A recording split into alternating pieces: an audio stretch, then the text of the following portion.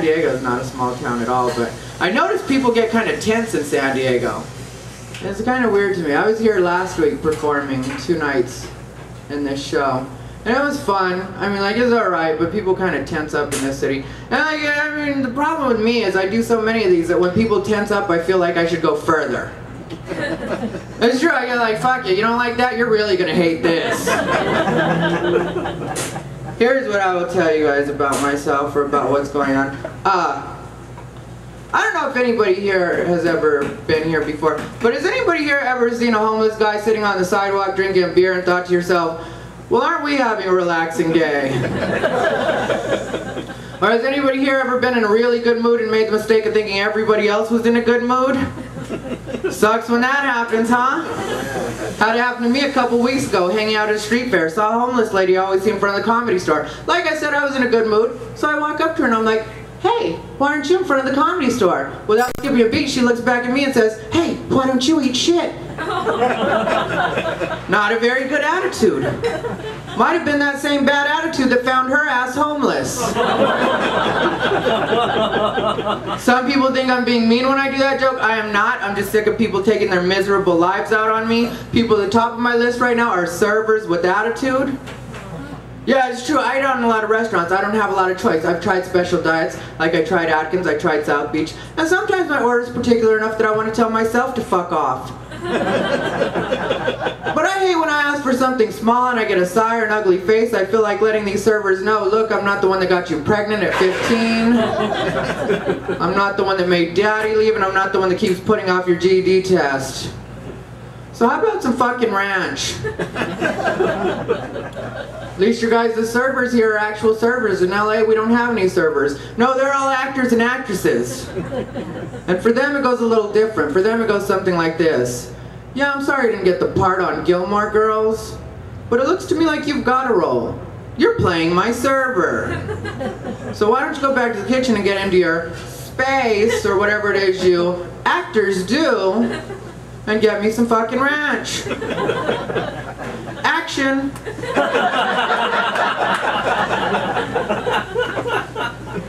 I have been in a bit of a bad mood myself lately. I recently had to quit drinking, or at least that's what the judge said. And I realized I had been drinking too much. You know you've been drinking too much when you have to call your friends the next day to make sure they're still talking to you? Get deleted off a couple of MySpace accounts. It's like I was in your top 8 yesterday, what the fuck? I did used to drink way too much, though. I picked it up in Vegas. I lived there for 4.5 years. I don't know where the slogan came from, Las Vegas. Whatever happens in Vegas stays in Vegas. When I lived there, the slogan was Las Vegas, come on vacation, leave on probation. And there you just drink all the time. You know, I used to drink morning, afternoon, and night. To be honest with you guys, if it hadn't been for all the speed, I wouldn't have, don't know how I would have gone through it.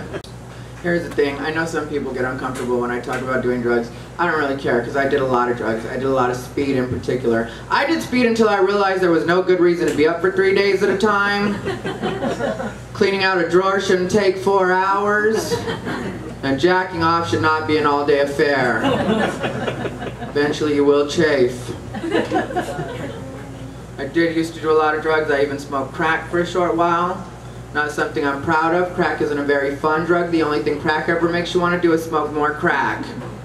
I will tell you guys, one time I was hanging out with my cousins and we thought we dropped a piece of rock on the floor. So we're all down there looking for it, and I remember thinking to myself, what the hell are you doing? Too bad the next thought that ran through my head was, you better stop all this thinking and find that fucking rock. Now the only drug I do is marijuana. I do smoke weed occasionally. Here's the thing with marijuana though, the other week I was, well actually 420 was the date of it. I was doing a 420 show for anybody that's not familiar, 420, marijuana. So, I was doing an official 420 show, it was a taping and everything. And before the show there was a woman handing out cookies, right? So I take 3 of the cookies, and then later on in the night I see her and she was like, you know, so how are you doing? And I was like, I'm doing alright, but I'm not feeling anything from those cookies. And then she was like, oh, there was nothing in those cookies. I was like, bitch, did you think I really wanted fucking cookies? Went to visit my parents. That's a nice sober trip. Yeah, my parents are super nice to me though. I shouldn't even do jokes about them. I try not to because they are really nice to me. Like a couple years ago I went home for my birthday. They bought me a new car. But the kind of car I got was a brand new Oldsmobile Alero. Yeah, kind of an old man car. I guess I am in great because I let them know I would have preferred a Honda. Then they got me back when they let me know they would have preferred a straight son. Don't act like nobody knew I was gay. No, and the thing is, like, LA is one of the few cities where I still feel like I have to say that I'm gay. In other cities, I feel like people can tell. In LA, it can be really hard to tell who's gay, who's metro, and who's just Armenian. Somebody in the kitchen knows Armenians. I'll tell you guys, it's hard though. I mean, because, you know, you have to come out of the closet night after night, you know, especially, you know, if you're a gay comic, you do. And sometimes it goes all right, and sometimes it's a little bit like a Thanksgiving dinner gone wrong. But the thing that gets me is, like, I have to be careful how I say it, because people get really weird. I'll tell you guys the two worst ways. First one went like this. Hi, I'm gay. Done a couple shows, running out of ways to say it. Never goes over well. That and cover your assholes, boys, there's a fag in the room. Try that shit in a redneck bar. Yeah, I perform in really white and rednecky rooms. I perform in some rooms that are so white and rednecky, sometimes my act doesn't even feel like an act, it feels like a really long suicide note. I don't get asked to do a lot of gay shows. I don't get asked to do gay shows because I'm honest about the fact that I don't understand everything other gay people do either. Like a couple weeks back, I was at a gay pride parade. There were different points while I was watching the parade where I remember thinking to myself, this is really fucking gay. Can we take it down a notch, please? I'm getting uncomfortable. I don't understand the gay pride bumper sticker. For anybody that's not familiar, that's a rainbow flag. Yeah, I myself don't have one of these because does my car really have to be gay too? And if you're a guy and you put one of these bumper stickers on like a Mini Cooper or a Mazda Miata, don't we already know you're gay? You're driving a butt plug with wheels.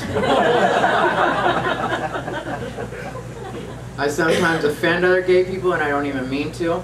To give you guys an example, a couple weeks back I'm hanging out outside of a club after I finished performing. A woman walks up to me and starts talking to me. Halfway through the conversation she lets me know she's a lesbian. So I'm like, okay, cool. She's like, did you know I was a lesbian as soon as you saw me? And I was like, no, actually when I first saw you I thought you were a man that had really let himself go.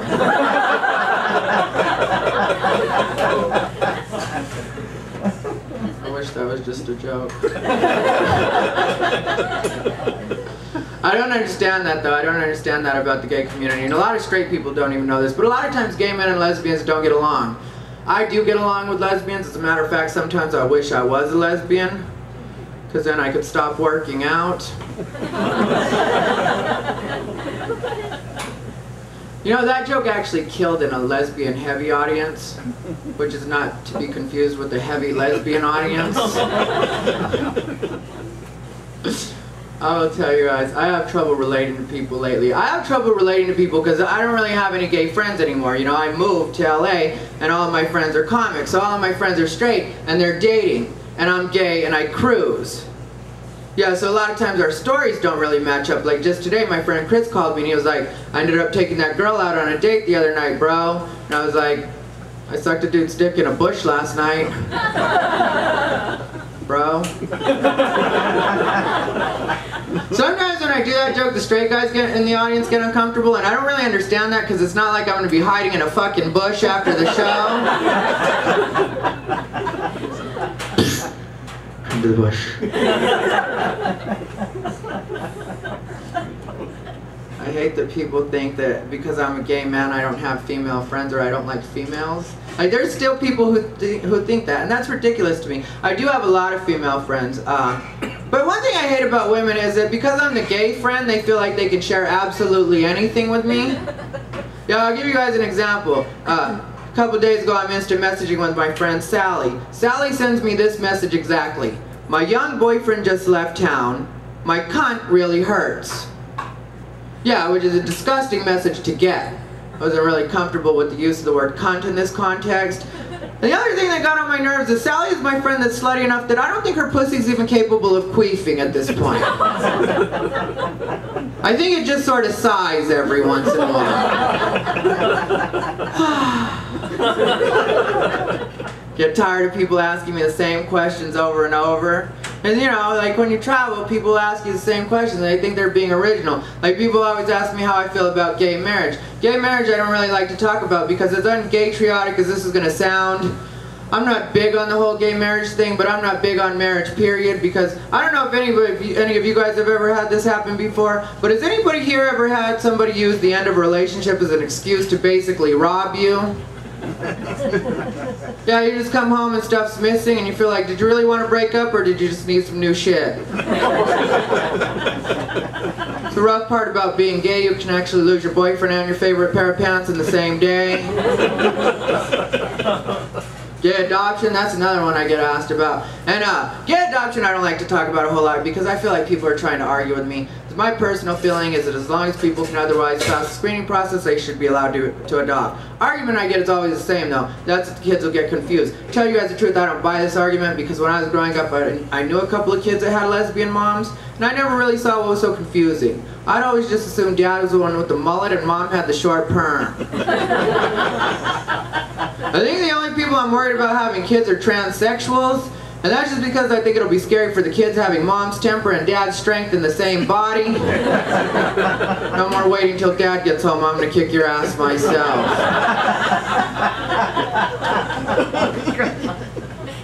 I was traveling a lot during the whole Kramer-Michael Richards situation, if you guys remember that. Yeah, I got tired of people asking me about that too. I will tell you guys how I felt about that. At first I was extremely offended, and then I remembered, hey, I'm not fucking black. I don't mind doing that joke because 50 Cent did an entire interview where he kept using the word faggot. The black community didn't rally to my side. We can't all fight each other's battles. I will tell you guys when I had a hard time with that joke though. I had a hard time with that joke during Black History Month. But I think for a lot of non-black people, it almost always feels like Black History Month. I mean, I have to listen to black people talking extra loud on their cell phones, or talking through every movie at the theater, or disciplining their kids in the grocery store, and we just feel like, all right, we get it already, you're free. I noticed everybody looking at the one black guy in the room. Don't do it. Abort. Here's the thing I'll tell you guys. Not too long ago, a friend of mine, Fu, black comic, comes up to me and says, you know what I hate? I hate when gay people compare their struggle to the civil rights struggle. I was like, okay, I don't do that anyway. He's like, I don't see how you guys think you can compare what you're going through to my being a slave for 400 years and picking cotton. I was like, Fu, when's the last time you picked fucking cotton? You work for American Eagle Outfitters. You fold cotton. Get tired of people asking me what I am? A lot of people ask me what I am. A lot of people do mistake me for Asian or Filipino, which I don't usually mind. The only time I get worried is when people ask if I'm Native American, because it always makes me wonder if I've been drinking too much. Glad you guys had a good sense of humor about that, because I notice a lot of times when I do that joke, the white people in the audience get really uncomfortable. And I don't really understand that because it's just a little alcoholism joke. I mean, it's not like I stole their land. A little bit of white guilt in the room. I don't do that joke because I stereotype anyway. I do that joke because I was raised in a small town in Arizona. Spent a lot of time drinking and partying with natives. One girl in particular, I think her Indian name was Sleeps on Bar. Yeah, so I don't think it's racist when I say that drinking with natives is a part of how I ended up in AA. Just like I don't think it's racist when I say that smoking weed with black people is a part of how I ended up in Roscoe's Chicken and Waffles. I will answer the question. I am Mexican American or Chicano, depending on how you want to put it. I always dread telling people that because I always get the same thing. Well, you don't even look Mexican. Yeah, I'm sorry, I forgot my leaf blower at home. I am Mexican American, but I don't speak Spanish. There's a reason for that. That's because growing up it was always my parents' secret code language. It's true, someone's in trouble, they don't want you to know something, they'd switch to Spanish. That kind of pisses me off because I feel like now I've missed out on a part of my own culture, as well as being able to communicate with a whole other group of people, and all because those two assholes wanted to play fucking wind talkers. People don't understand growing up gay and Mexican can be hard, because there are some people in my family, Mexicans try to be really macho, so there are some people in my family that because my parents are cool with the fact that I'm gay, they think that they raised me to be gay. which is ridiculous, but if that's their point of view, they're welcome to it, and I don't even care if they say it, but I think there's a time and a place for everything. Like, if you think my parents raised me to be gay, that's your business, but I don't think my quinceañera was the time to bring that shit up. There I was in my dress. Well, I'll tell you guys, I told you a lot of people mistake me for another race. I don't know how it is other Mexicans have this way of looking at me, knowing exactly what I am, so they come up to me and expect me to speak Spanish. As soon as I tell them I don't, it always goes the same way. You don't speak Spanish? Why not? Maybe because I was born and raised in the United States? Second question goes like this. Well, if you don't speak Spanish, then what kind of Mexican are you? Maybe the kind that isn't going to flinch if immigration comes busting up in this bitch. It's another question I get people asking me. I get people asking me how I feel about immigration. I would tell you guys, as a Mexican-American, I go back and forth. Like, sometimes I'm really pro-Mexican and I feel like everybody should be able to stay. And sometimes I'm ready to call immigration just to free up a fucking dryer at the laundromat. When it comes to language, there's only one thing gets on my nerves worse than other Hispanics giving me a hard time about not speaking Spanish, and that's when non-Hispanics do it. Yeah, this gets on my nerves because non-Hispanics, as soon as they find out I'm Mexican, they just assume they have a translator. They don't bother to test it out. Just have them put you on the spot. Had it happen to me not too long ago in Panorama City, for anyone that's not familiar, very Mexican area of LA, hanging out with a friend of mine named Sable. Sable happens to be a transsexual, but I'm sure everybody here watched Springer, so you know what that is. So me and Sable are in the Western Union in Panorama City, get to the front line, woman behind the window speaks nothing but Spanish. So Sable looks at me and she says, "Girl," because that's the way gay people talk to each other, "tell her I need to send this money." I said, "Sable, I don't speak Spanish." She said, "Girl, how are you going to be Mexican and not speak Spanish?" I said, "I don't know, bitch, how are you going to be a woman and not have a pussy?" Thanks a lot, guys. Have a good night.